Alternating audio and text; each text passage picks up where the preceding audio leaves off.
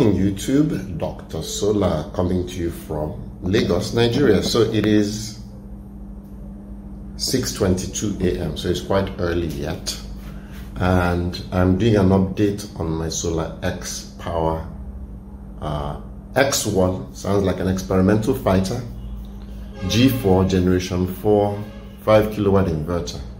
So before we go back into the state of charge issue, if you recall, I've been having a state of charge issue. I'll point out a few things that I've had issues with, and then I'll point out some positives. So first things first, SolaX asked that I do a firmware update. They were going to push it through, but since I'm 100% off the grid, when the power goes off, the internet goes off. And the firmware update were in two stages, ARM and I think LCD. Those were the two things we were pushing through. So ARM, which is the chip on the inverter, I think that's what ARM stands for. I don't know. ARM, I guess. Okay, so there are two updates. ARM, I'm going to assume, is the chip, and the second one will be the firmware. Don't take that to the bank, it's me just guessing. So it was actually very simple. You cannot really see underneath here because lighting is poor. There's a port in there somewhere, and I put a USB into that port, and once I did that, the inverter recognized that I put something in, and then the screen came up, and then the screen changed and asked me if I wanted to do an update. And then I said yes. Then it asked me if I wanted to do an ARM or the second one, which I can't quite remember what it says. I said yes.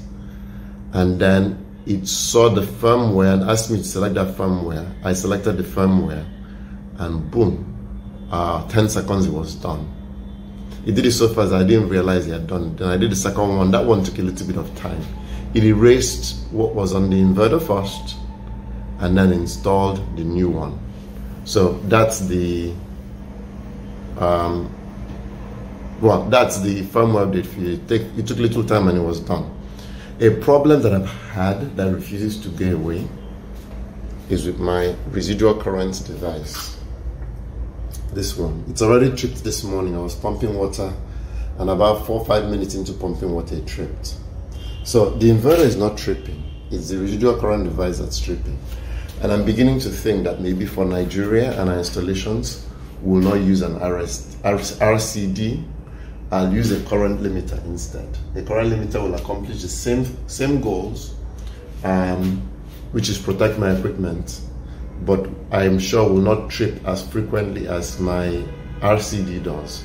So let me give you an example of when it trips. Yesterday, I used the microwave, it tripped. The day before that, I used the air fryer, it tripped. I used the hot plate, it tripped. These aren't inductive devices. No. Anyway, they're not started, they're not pumps that require a surge. These are just standard inductive, I think that's the word. Okay, it's 6 o'clock in the morning and my brain isn't awake yet. I am sure that next time I do next video, I know the difference between devices that have inrush, which is a surge, and those like heating elements that have no surge. So what I've been using are basically heating elements, and they've been tripping that breaker. I am not convinced. So there's no rhyme and rhythm. There's no particular time it does it. It just does it. One of the things I found out is, first of all, there's a hum. But one of the things I found out is that if I leave this open and the fan on, it doesn't trip as frequently. It might be a coincidence. It's just me trying to find reasons why that's happening. So that I'm sure will take care of. I'll replace that today or tomorrow with a new device, and that should solve this problem for me, because this has prevented me from doing so many things. Like before, we could cook, pump. Now we're afraid to take that risk. It will trip, and then you have to come back down, push these two buttons. Let me show you. Push these two buttons to reset them, and then turn it back on again. So we just can't keep going through that. So back to my battery state of charge issue. So part of what SolaX had said was, do the firmware update, that will resolve it. So the firmware update was done 2 days ago. My state of charge did not change. That 94% every morning thing stayed up until yesterday morning. So I was convinced that I had to open the battery, turn the BMS off, turn it back on again, and hope that it will find the actual state of charge. But that did not have to happen. Yesterday, let me go back. So I've been having this issue where the battery does not fully discharge. At least on the display, it doesn't show that the battery is fully discharged. We wake up every morning to 94%. Even though I run the AC, I run the fridge. Dog, guess what? I got a new freezer. That's the old one, and this is the new one. So I run all these devices, and yet I wake up in the morning to 94%, and the battery never goes below 94%. So I figured something was seriously wrong. SolaX asked that I push through a firmware update, which we did, but nothing really changed immediately. So hopefully that's history to allow you to understand what's been going on with my batteries.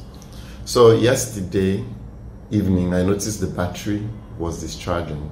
First of all, it gets to the point where the battery just stops accepting charge. It's full, it gets to 100%, and then from that point on, it would stay at what I consider to be float and then start to discharge. So the battery started to discharge, which it always does. I got into the 90th percentile, I was fine. And then it got into the 80th percentile, and I was like, whoa, something is going on here. And this morning, let me show you the lights so you have an idea what I'm talking about. You remember when you watch, all these lights all these will light up all the way to here, showing you, but now it's only 2. So for me, that's very positive. I'm excited to see that. So let me show you my state of charge on my screen. My state of charge is 37%. Well, I don't know if I should worry. What am I pulling? That's pulling 800 watts this morning. So I guess my AC in my room kicked in when the lights went out, because I told the lights just tripped. Okay, here we go. System status. PV, of course, should be 0 because there's nothing right now. It's 50 volts, which is nothing. It will not excite my system yet. Here's my battery. So battery, we're pulling 2.8 amps. Battery voltage is 229. And we're pulling 645 watts out of the batteries. So that's what it says we're doing right now. So battery percentage is 37%, and for me that's beautiful. The battery is finally discharging. It took a while, but I'm excited to see this. Can you imagine someone being happy about their battery discharging? Yes, I am. So the changes we're going to make to the SolaX is the residual current device.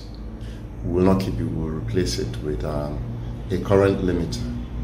And then I need to find a way to get a breaker to turn the off-grid, to turn off the power from the inverter to the house. So I need to figure out a way to get a current limiter. They're usually 2-pole, which will fit into this space here. This is 2-pole space. Then I need to find something that will be separate that can turn this off. Okay, so I'm so far so good. He has no hiccups outside of that little device there.